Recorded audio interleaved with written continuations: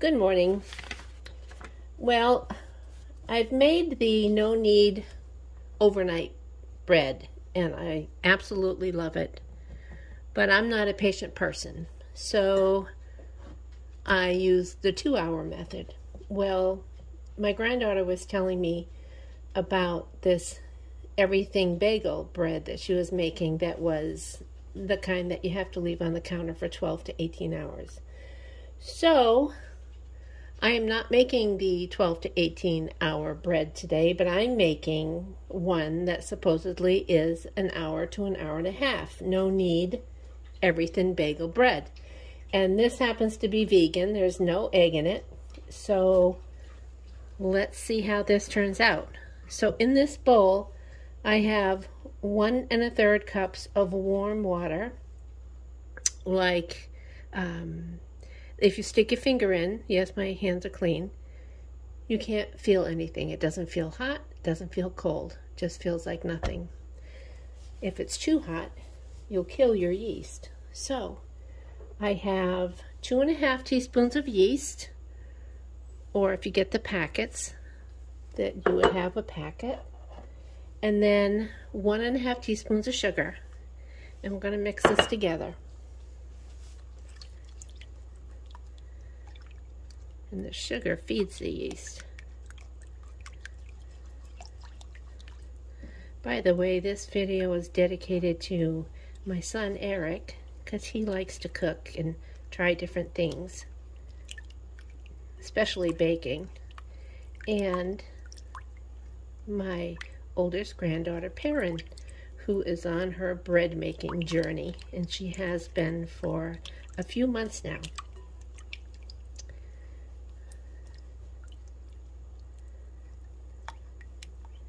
Now I am very fortunate. I have a bread proofing temperature on my oven. So right now I have my oven set on 95 degrees. And once this is mixed, I'm just going to stick it in the oven, and I'm going to leave it there for about 5 minutes. It should be all bubbly and foamy. It's the yeast eating the sugar. All right, I'm going to get my whisk too.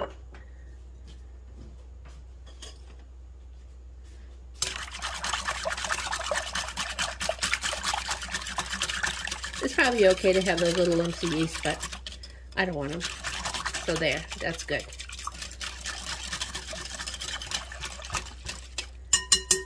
All right, we'll be back in 5 minutes and see what this looks like. Well, here it is, and I know it's probably hard to see, but it is frothy and bubbly underneath there. So we know that that's activated. Now I'm going to add my flour. The recipe calls for 3 cups, and I have my half-cup measure, and as I was counting it out, I got a pain in my knee and totally lost my count, so I'm going to do this again. 1, 2, this is a half cup by the way, so I need 6, 3, 4, yep. There. All right, I got my 3 cups of flour. I'm adding a tablespoon of everything but the bagel seasoning. The recipe calls for 3 tablespoons, but you only add 1 in the dough. Then I have my salt, a teaspoon of salt, and a tablespoon of olive oil.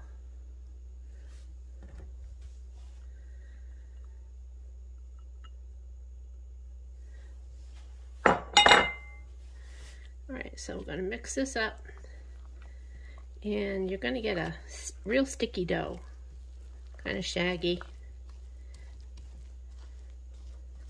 but that's what you want.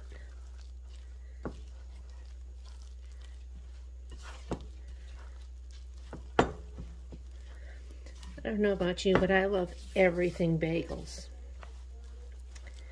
And I thought, oh my gosh, this is going to be good. Now, the Everything Bagel Seasoning that I have is from the Amish store that I got when I was in upstate New York visiting my daughter. And it doesn't have the ingredients on there, so hopefully they didn't put a lot of salt in it, because I've had some seasonings that didn't have salt and some that did, that were a little too much. All right, so this looks good.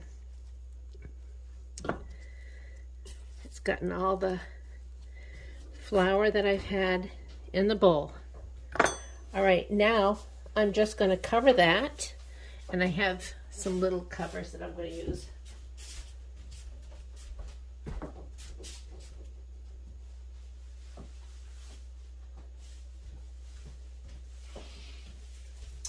If you don't have these covers, you can just take a piece of saran wrap. Oh goodness, well, this is not big enough. Hold on, let me get another one.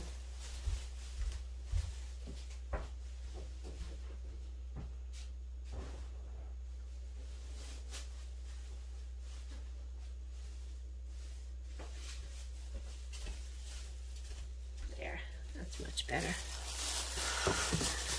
And after I get this covered up, it's going to go back and sit in my proofing oven at 95 degrees, and it's going to sit there, I don't know, let's see, what does it say here?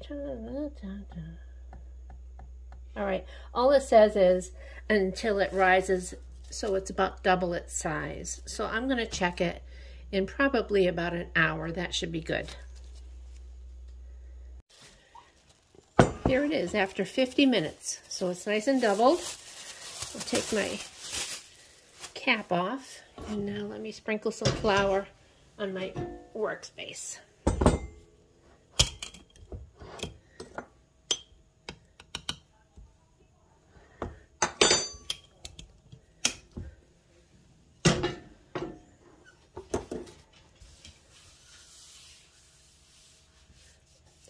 Someday I'm going to get a new setup so I'm not so close. Alright, see, it is very sticky. And I don't have one of those neat little dough scrapers that you can scrape your dough out. So my little silicone spatula works just fine. Alright, it smells yummy. Now I'm just going to put some flour on my hands. All right, and all you're going to do is take your dough and just fold it in on itself.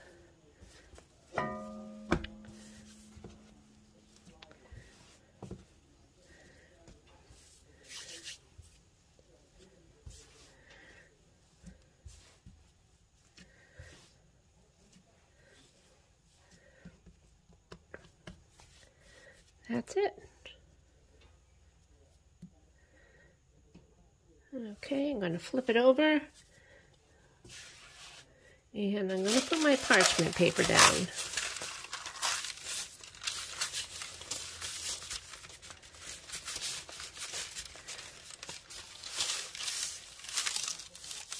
So there it is, and I am going to put a couple slits in, just so it can expand nice. And I don't have a razor either yet, so I am just going to make some cuts. About, oh, they go down about a ½ inch, I guess.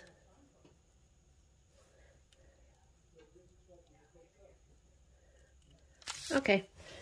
I'm going to put the little cap back on, and it's going to sit here while my oven is heating up to temperature with my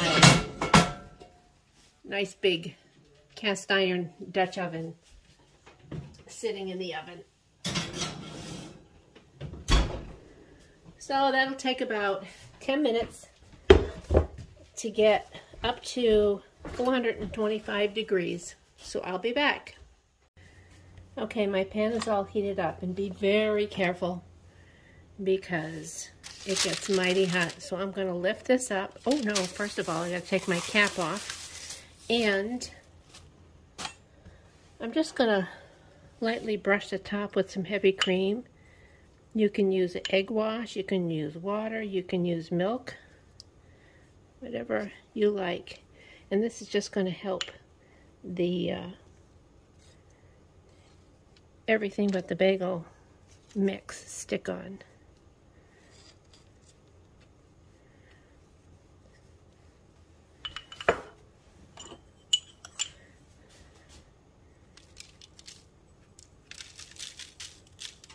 This is the other 2 tablespoons.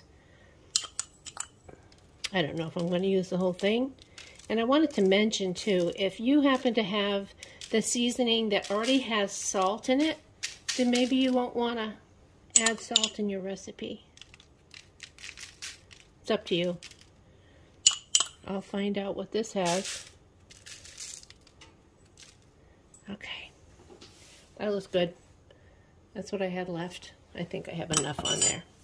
Okay, let me pick this up. This whole thing is going to go right in the pan. And I would show you, but I only have 2 hands. Once it gets in the pan, I'll show you.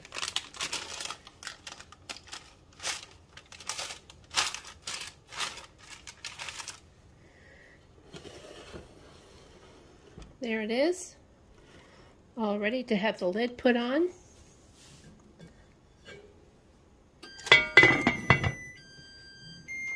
And back in the oven it's going to go for a half hour. After a half hour, I'm going to remove the lid and cook it for another, oh, I don't know. I'll check it after 15 minutes. Okay. It's been a half hour. So let's get this lid off without burning myself. There it is. It's going back in for 15 minutes. Here she is. I left it in for 20 minutes without the lid, and now I'm going to take it out of the pan. Here she is, and it's tempting to cut it now, but you really should wait a little bit till it cools off a little bit, and it has a nice hollow sound. So as soon as I'm ready to cut it, I will make sure that I have my camera ready. All right, it's been a half hour, and I'm gonna cut myself a piece.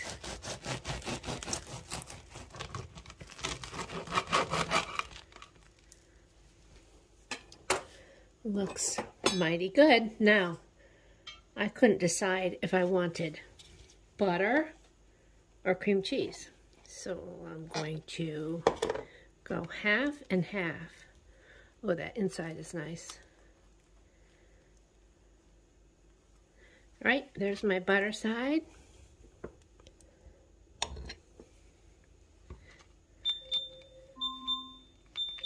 Oop.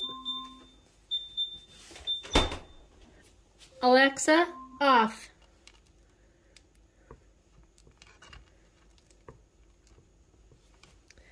Okay, half cream cheese, half butter. There it is. I'll do the butter side first. It is not salty at all, so I guess that seasoning didn't have salt in it, which is good. All right, let's try the cream cheese side. Oh, and you haven't heard little Zoe barking lately because she went to the groomer to get all pretty for Christmas. Okay, here's cream cheese.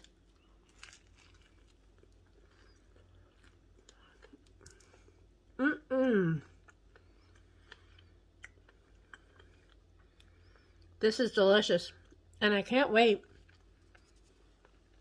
to try it toasted with cream cheese. So there you go. No-Knead bread. It took an hour, no, not even an hour to cook.